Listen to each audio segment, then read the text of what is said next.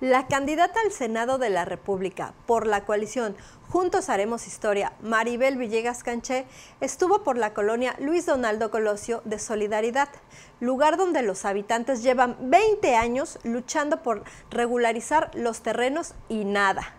Pero ahora resulta que Marybel Villegas, quien ha transitado por casi todos los partidos políticos, que ha ostentado varios cargos públicos y ha estado en el Congreso del Estado en 2 ocasiones, jamás hizo algo por esta u otras colonias irregulares, estuviera o no dentro de sus atribuciones. Hoy la candidata al Senado aseguró que es fundamental atender la problemática con las autoridades correspondientes para poder regularizar los predios y dijo textualmente: